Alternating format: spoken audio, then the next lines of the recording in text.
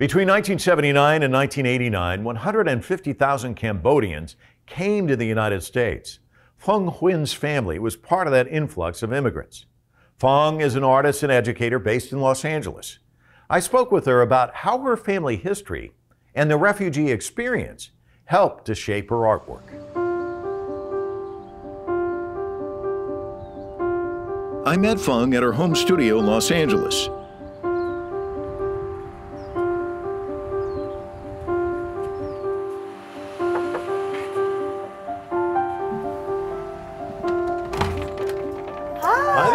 So good to see you. Good to see you. Thanks for having me in. Sure. Should we go over here and talk? Yeah.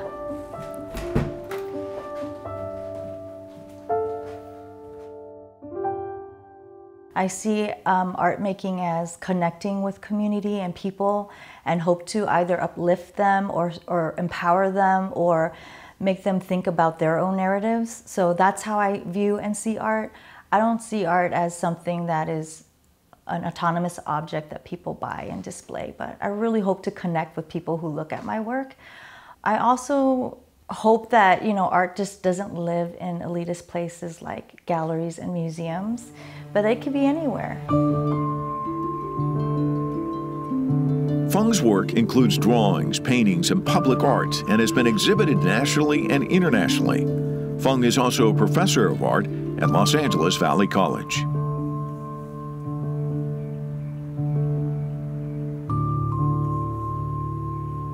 Your parents' story is amazing and inspirational and is a part of who you are. So can you share, their journey to this country and how it shaped who you are, do you think? Definitely. So my father is Cambodian and adopted by Chinese parents. And my mother is of Chinese ancestry, born in Vietnam, and I was also born there. And in 1978, my father decided we had to leave.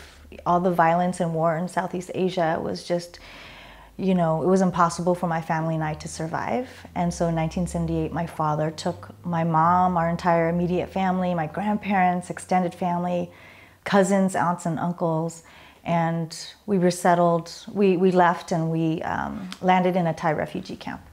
I've talked to a lot of people who've grown up and as a child, you're going to be a doctor, you're going to be an engineer. There's this and they all have kind of similar narratives. And when I talk to people who are either artists or authors, they all seem to have that kind of struggle with their parents, like, no, this is what I want to do. Did you have any of that? Oh, absolutely.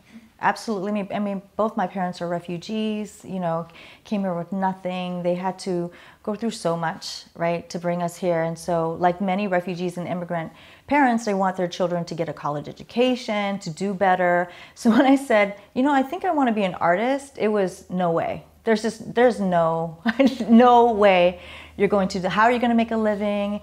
For my father, they wanted me to be a doctor or a lawyer. And a lot of this was about stability, and we wanted better for you. We did all this for better for you. The ironic part is the kind of resilience and the will that my parents had is the same thing that made me want to be an artist. That I can do it. You won't see me starve. Watch me. I'm not going to starve. And now, being in my 40s, making work, the most wonderful thing is I'm making work about you and for you.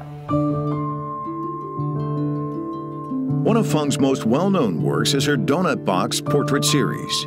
Nearly 90% of donut shops in California are run by Cambodian immigrants or Cambodian Americans. The portraits portray family members and friends, as well as cultural figures, like writer Viet Thanh Nguyen and filmmaker Rai Thi Pan.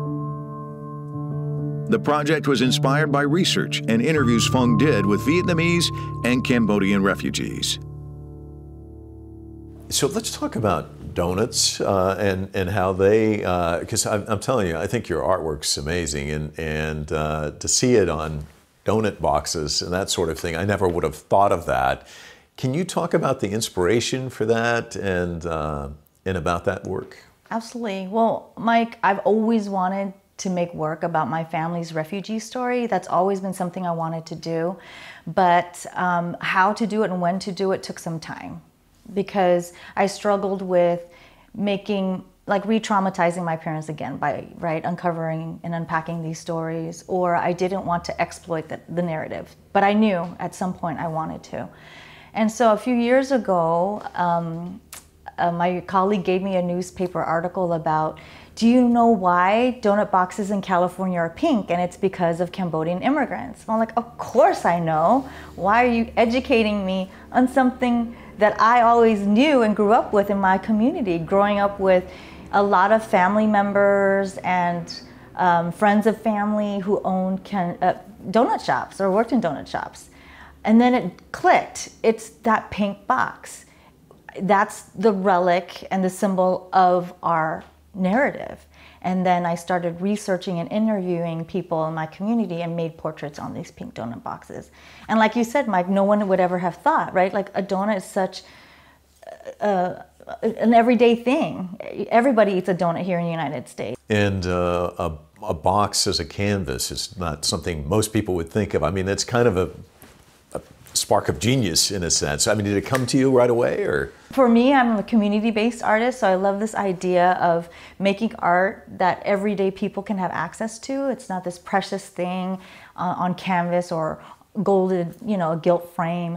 Anybody can get a box of donuts. Like, this is, not this super precious elitist material, but by literally drawing portraits of my family and community members on the pink donut box, I have this physical connection and this constant reminder of why I'm doing this work. And you're also conveying that to an audience who's receiving your art as well, who may not have been aware prior to. I did hear the NPR story about it. Were you surprised that it generated that kind of interest from the news media? Yes and no. Honored that it received such grand reception, but also, well, it's about time. You know what I mean? It was really about trauma and violence and refugees coming, but then the pink donut box is like, well, what happened afterwards? What happened to that narrative afterwards? So I'm really grateful and happy that folks are interested in learning about that narrative and not just the genocide. Yeah, it's so interesting you put it that way, because you think about the bitter quality of the first part of the story, and then the sweet, you think of donuts as sweet, and the sweet part of the story that, they can come and have the American dream in a sense. Yeah, absolutely. And I think that dichotomy and juxtaposition makes it really interesting, because people would never have thought, like, this wonderful donut that, you bring to the classroom or at the workplace, that there's also a very traumatic narrative. And I really like that combination. We always talk about how the United States is this melting pot, and clearly your family is an example of that. And you can go anywhere in Southern California and find lots of different examples.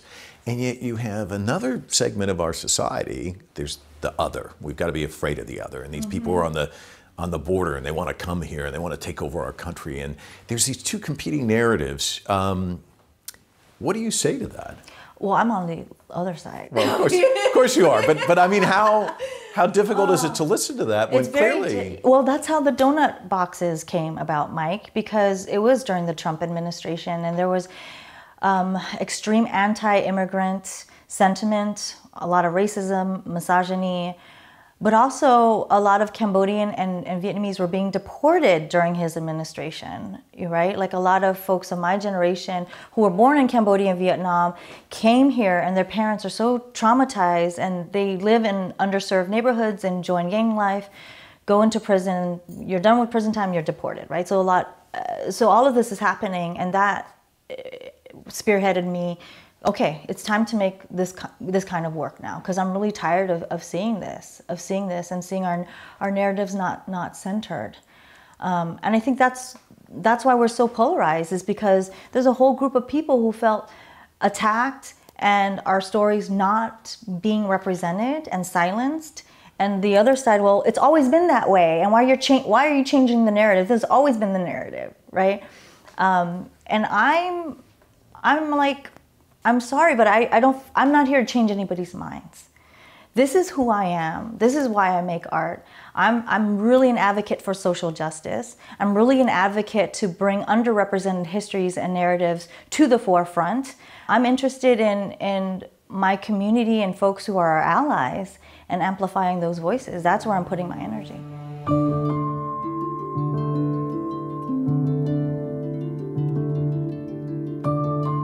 Some of Phung's most provocative works raise questions about cultural representation and specifically the westernization of Asian beauty standards.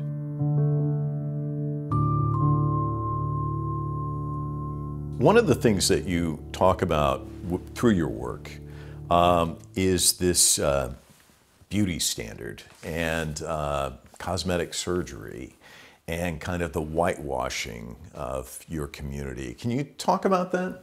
I think that is a real big trend, cosmetic surgery amongst Asian and Asian American women.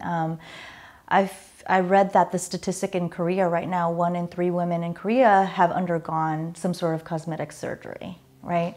So I was interested in that. And even growing up, you know, the double eyelid surgery or blepharoplasty is really common amongst East Asian women with monolided eyes. So I remember when I was younger, my mom would say, you know, do you want to get that done at all, you know, or my cousin's getting nose jobs. And I have Jewish friends like, yeah, that's the thing, right? Like that's your graduation present is some sort of cosmetic surgery. And so I started thinking about this and how it's very patriarchal, but also there's some racist, you know, underpinnings to that and this whole idea of whitewashing, because when Asian women and Asian American women get plastic surgery, it's usually to make themselves look more white or adhere to Western beauty standards. And it also reminds me of things when I was growing up, listening to narratives of like grandmothers and mothers saying, you better pinch your kids' noses, otherwise it'll go flat, you know? And yeah, so I was really interested in comparing, contrasting like the current trends of cosmetic surgery on Asian bodies with like the narratives that I grew up with as well. What's been the overall reaction? Very mixed, and I'm glad you brought that up. It's like really, especially being in Los Angeles, I think the pressure of Hollywood and the movie industry and this idea of having to look beautiful, but you know, that beauty isn't diverse. It's very, very set. Right, like being thin, having big breasts, and looking more, you know, white, right? Like so, like Asian women bleaching their hair, getting colored contacts on top of that. So the response to that body of work has been very mixed as well. Some folks think, yeah, it's wrong. I can't believe this. Or once I gave a lecture about that body of work, and a Chinese woman actually was very offended by my work, and she's like, well, that's how I see. That's how I want to look like. So and it's not, I'm not trying to look white. That's what I feel is beautiful, and that's how I want to look. And my question to her, well, where did these ideas of you becoming beautiful come from? Were you looking at magazines and movies or beauty products with advertising? You know, you really need to look at that. And she was really upset about my response, but well, good for you though. Sobrevivir, meaning to survive in Spanish, is one of Phung's newest works of art, commissioned by the Los Angeles County Department of Arts and Culture. The public sculpture brings attention to the more than 200 women, mostly from Mexico, who underwent forced sterilizations at the Los Angeles County USC Medical Center in the late 1960s and early 1970s.